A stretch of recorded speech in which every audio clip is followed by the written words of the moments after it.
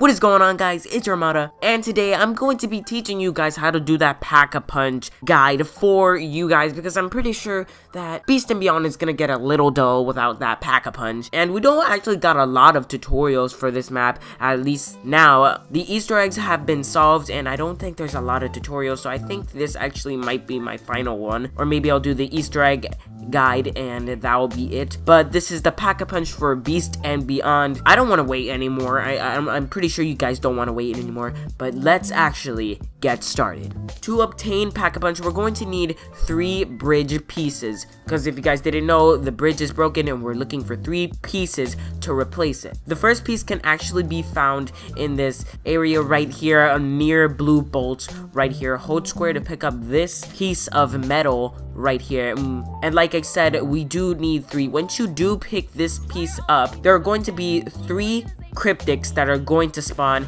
Now this shouldn't take long. It might be a little dangerous because, you know, they're cryptics and there's 3 of them, and if you guys actually didn't know about this, you might die. So I'm just telling you now, there are 3 cryptics when you pick up each and every piece from this part. Alright, now we're going to need to get the next piece for the Pack-a-Punch. The next piece can be found over here in this big open area right here. So we just want to jump down and go near these crate areas where there's a lot of crates, and you'll see another piece of metal right over here. Hold square to pick it up, and then 3 cryptics. You already know what to do with that. I almost died in this one, actually. I think I almost died. I don't know. But there is 3 cryptics, like I'm saying. Yeah, that's our second piece. And not too far from there, when you go back up, there will be this button right here. You want to press it and it will go green. What this button just did is open that door across from us, and it will just summon this turret thingy. Then that turret thing is going to shoot this door and actually make a portal that you can access through, and it's pretty simple. I'm pretty sure you guys can multitask while doing this, but make your way to the other side of the door and hop inside that portal. I'm showing you in the gameplay. I'm trading some zombies here so I can get enough points, because you're going to need enough points for this next bit. Once you enter the portal, you will actually enter this very interesting room. This is the room started in Zombies in Spaceland in the intro cutscene. I know it's super interesting, but we're just gonna have to keep going through here. Follow my footsteps and you guys should be pretty fine. Again, this room is so interesting, and then you'll make it to the outside, which kind of looks like Shaolin Shuffle, but it's all so interesting, but you're gonna have to focus with me. Now you have made it to the front of the movie theater where it says closed permanently like in the intro cutscene, and you're gonna make it right here to this car, and on the top will be the 3rd metal piece for the bridge. You're gonna hold square on that, and again, 3 cryptics will spawn. You're gonna kill those, and boom, you basically have all 3 pieces for Pack-a-Punch. Now you can head back through this portal right here, which will just take you to this tunnel area, and then you're gonna have to buy a door which will take you out of this area.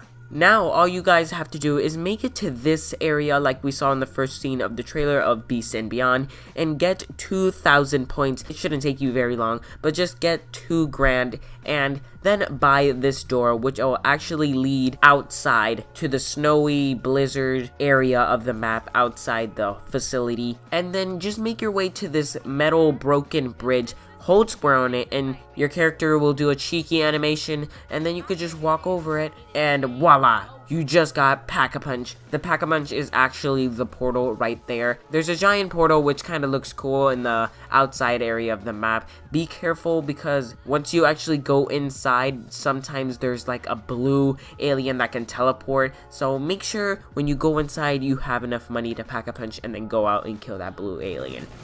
But I'll actually be showing you the Pack-a-Punch and how it looks like. As you can see, the Pack-a-Punch area is normal. You only get to stay there for a few seconds. And boom, that's the Pack-a-Punch. It kind of looks like blood flow or some gore thing. I don't know. As of now, we don't know the double Pack-a-Punch. But if we do find out, I will be letting you guys know in a video. But yeah, this is actually the whole video. That's Pack-a-Punch. I really hope you guys enjoyed this video. Make sure you guys leave a like and subscribe, because it lets me know you guys enjoy this type of content.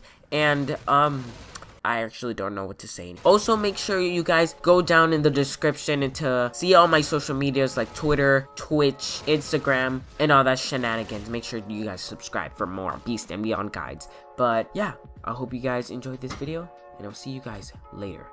Peace.